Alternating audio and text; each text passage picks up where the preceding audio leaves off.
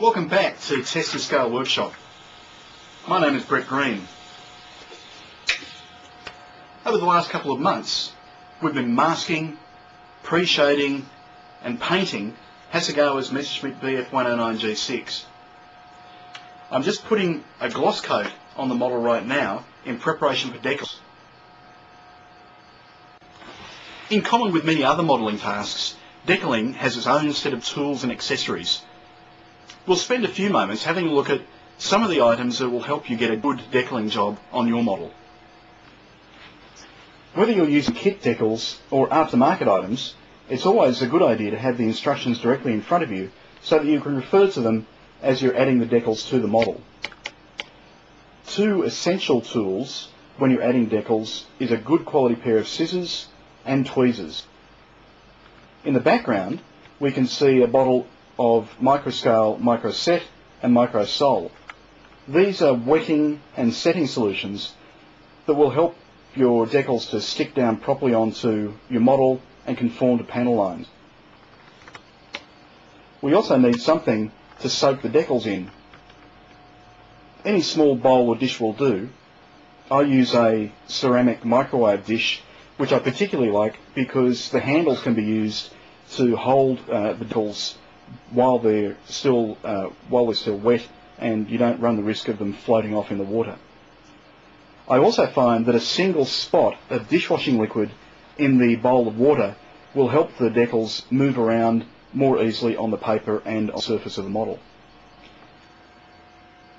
So now that we have the gloss coat on the model, let's actually apply a decal.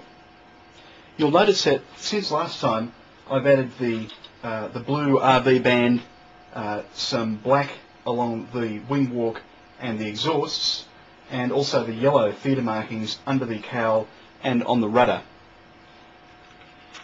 First, we're going to cut a decal off the sheet. I always find with large decals I'll cut out one at a time. With smaller decals I might cut out two or three at a time. Now we want to soak the decal in the water. I drop it in the dish just for a moment or two. It doesn't have to soak for very long. I use the tweezers to pull it out of the water, and then I just rest it on the handle in order to soak for a little longer. While we're waiting for that to get ready, I'm going to take my bottle of microset, give it a bit of a shake. The other tool I didn't mention before, which is essential to applying decals, is a nice clean soft brush. We dip the brush in the microset, which is just a wetting compound, and we wet the area which is destined to receive the decal. The decal will be ready by now. Some people like to use a tool or a brush to encourage it off the decal backing sheet. I generally just use my thumb. You'll notice that what I'm doing is holding the decal in the one place, and I'm actually sliding the backing sheet out from behind the decal.